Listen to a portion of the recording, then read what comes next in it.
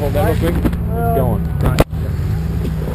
I've got a buggy I've been abusing for the last 6 or 7 years, but it's pretty sad. I pulled it in, just redoing it, reworking it. Overhaul it. Redid some of the cage and painted it. It was pretty rough, but it looks like new again now. Yeah. When you take it out and wheel it one good trailer, it'll look exactly the same. Yeah.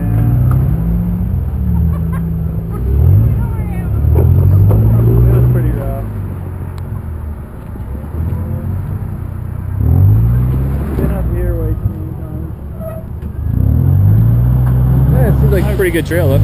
I rolled it really hard down in Cedar City and caved in.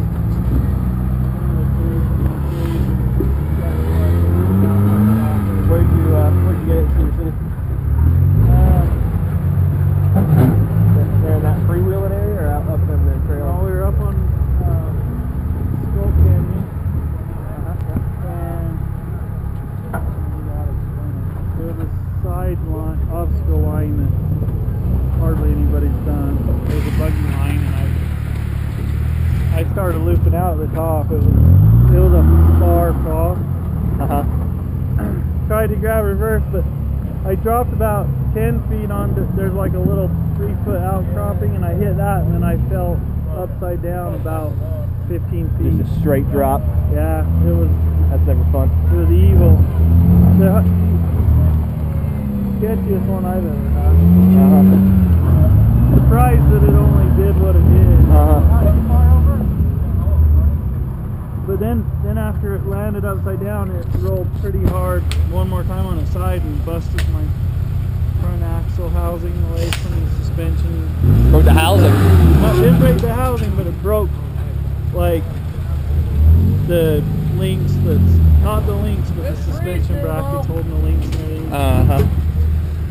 On my pan bar and all that stuff, which I have an onboard welder, so I was able to redo it on the trail. But able to get off anyway? It was a mess. Yeah. And then I ran it for like a year with the cage. It's just a passenger rear spring hanger sitting on that rock. If you can try and, I'd try and get more driver.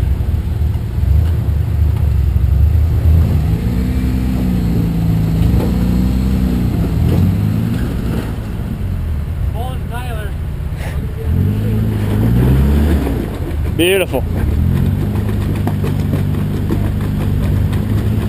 Cut back driver and try and come forward. Harder. Oh, nice. It's sharp looking. It's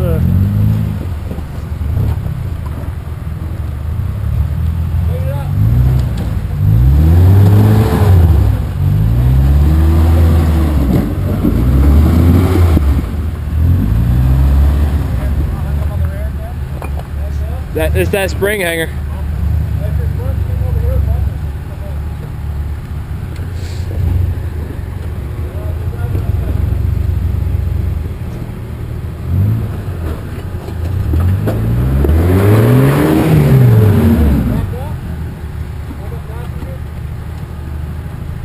got a big ass rock behind us. Yeah. I've been stuck here before. Alright, stop. Here it is. Forward. Forward. Then I'm going a little bit driver. Come on. Then I'm back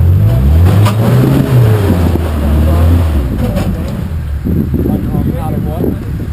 Leave spring mount. Yeah, hug it driver a little bit more. Just right into it. Just got a little bit of a bubble to the rear window. Just tapped it. Yeah, right there. Man, I had growing up, my first car was a 92 Cherokee. And I can't remember what I was. Back up. My girlfriend at the time, I just walked by the side of the Jeep, slammed into those panel windows in the back. No flex. Yeah, hug it driver as much as you can. You know, pops right back out. No problem. As much as I can. Do that. Looks good. Window about 15 minutes later. Disintegrate. Yeah, but make it this time. Yeah, the quarter windows have a rubber gasket, but that's what I have a glass color. That's what it is. The glass and... But they have a rubber cap.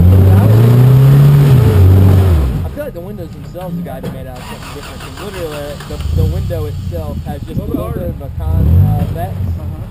Some bitch went concave and then popped right back out. The rear did not